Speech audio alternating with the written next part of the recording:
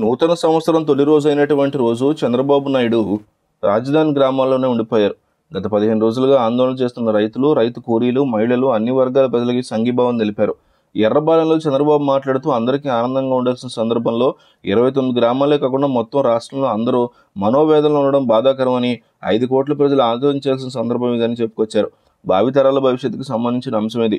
25 ఏళ్ల క్రితం హైదరాబాద్ అభివృద్ధికి నాంది పలికాం. ఇప్పుడు విజన్ 2020 రూపొందించి అభివృద్ధి పనులు చేపట్టాం. హైదరాబాద్ అభివృద్ధి చేసినందుకు నన్ను బ్లేమ్ చేసిన వాళ్ళు కూడా ఉన్నారు. నా కోసమో, నా కుటుంబం కోసమో, టీడీపీ కార్యకర్తల కోసం అభివృద్ధి చేయలేదు. ఆంధ్రప్రదేశ్ కోసం, తెలుగు జాతి కోసం, భావితరాల భవిష్యత్తు కోసం చేశాం. విభజన తర్వాత ఇక్కడికి వచ్చినప్పుడు కనీసం బెంచీలు, కుర్చీలు కూడా లేవు. రోషంతో ఈ ప్రాంతంలో అభివృద్ధి చేశాం. నన్ను నమ్మి 33,000 ఎకరాలు ల్యాండ్ పూలింగ్లో ఇచ్చారు. రైతులు స్వచ్ఛందంగా వేలాది ఎకరాలు భూములు ఇవ్వడం ప్రపంచంలో ఎక్కడా జరగలేదంటూ చంద్రబాబు తన ప్రసంగాలు చెప్పుకొచ్చారు. మరోపక్క జగన్మోహన్ రెడ్డి ఫైనల్గా అమరావతి విషయంలో ఒక నిర్ణయాన్ని ఫిక్స్ అయ్యారని, ఆ నిర్ణయం ఏంటో తెలిస్తే వైకాపా నేతలు కూడా షాక్ అవుతారని అంటున్నారు. ఇందుకే ఆ నిర్ణయం ఏంటో చూద్దాం రండి.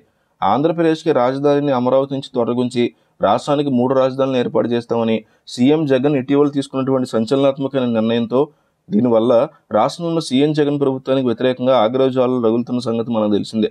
కాగా ఇప్పటికే అమరావతి ప్రాంతానికి చెందిన రైతులందరూ కూడా పలు నిరసన జ్వాలను రగిలిస్తూ ఆందోళన కార్యక్రమాలు చేపడుతున్నారు. ఈ అమరావతిలోని రైతులందరికీ కూడా రాష్ట్రంలోని ప్రతిపక్ష పార్టీ నేతలందరూ మద్దతు ప్రకటిస్తూ వారు కూడా ప్రభుత్వానికి వ్యతిరేకంగా తీవ్రమైన విమర్శలు చేస్తున్న సంగతి తెలిసిందే. ఈ నేపథ్యంలో సీఎం జగన్మోహన్ రెడ్డి అమరావతి విషయంలో మరో కీలకమైన నిర్ణయం తీసుకోబోతున్నారని సమాచారం ఉంది. రాష్ట్ర రాజధానిగా అమరావతి ఏమాత్రం సరిపోదని, రాజధాని నిర్మించాలంటే దాదాపు 1,00,000 కోట్ల అవసరమాల్సి ఉందని జగన్ ప్రకటించిన తర్వాత అమరావతి కంటే విశాఖలో పరిపాలన సాగించి విశాఖ నగరాన్ని డెవలప్ చేయాలని భావిస్తున్నారనే మాటలు నడిచాయి. ఈ తరుణంలో ఇప్పటివరకు అమరావతిలో కట్టిన భవనాల పరిస్థితి ఏంటనే వచ్చిన ఆలోచనతో భాగంగా జగన్ ఒక కీలకమైన ప్రతిపాదన తీసుకున్నారని తెలుస్తోంది. అమరావతిలో రాజధాని నిర్మాణానికి సేకరించిన భూములన్నీ కూడా వ్యవసాయానికి సంబంధించినవే.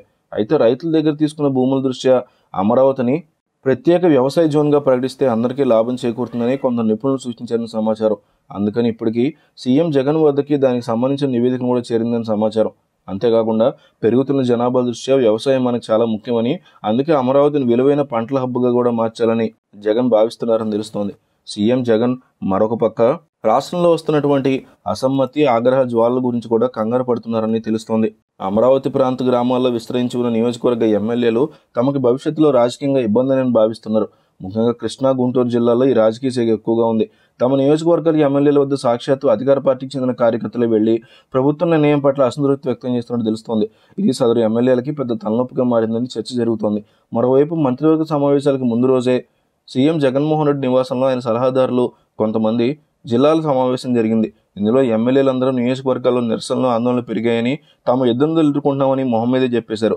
రైతుల ఆందోళన, మహిళల కన్నీరు సోషల్ మీడియాలో విస్తృతంగా ప్రచారమైందని, ప్రజల్లోకి బలంగా వెళ్తున్నాయని ఆవేదన వ్యక్తం చేశారు. నియోజకవర్గాల్లో సామాన్య ప్రజానీకం కూడా రాజధాని అమరావతిని తరలించడం ఏంటని ప్రశ్నిస్తున్నారని వివరించారు. శాసన రాజధాని ఇక్కడే ఉంటుంది కదా అని వ్యాఖ్యానించగా, అసెంబ్లీ సమావేశాలు కూడా కేవలం శీతాకాలానికే పరిమితం చేయడం పట్ల ఎమ్మెల్యేలు ప్రస్తావించినట్టు తెలుస్తోంది. దీంతో జగన్మోహన్ రెడ్డి త్వరలోనే తన నిర్ణయానికి సంబంధించి ఒక కీలక ప్రకటన చేసే ఆలోచనలో ఉన్నట్టుగా తెలుస్తోంది.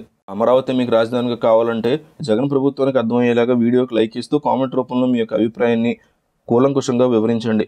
చంద్రబాబు గారికి లేదా మీరు ఇష్టపడే ఏ నాయకుడికైనా మీరు ఇచ్చే ఒకే ఒక షేర్ బోల్డ్ ఎంత బలం ఇస్తుందని గుర్తుపెట్టుకోండి. కింద ఉన్న షేర్ బటన్ ని క్లిక్ చేసి ఈ వీడియోని మీ ఫేస్బుక్ మరియు వాట్సాప్ గ్రూపుల్లో తప్పకుండా షేర్ చేయండి. యూట్యూబ్ లో ఎంతమంది టీడీపీ లేదా వైసీపీ సపోర్టర్లు ఉన్నారో ఈ షేర్ల దెబ్బతో అర్థమైపోతుంది.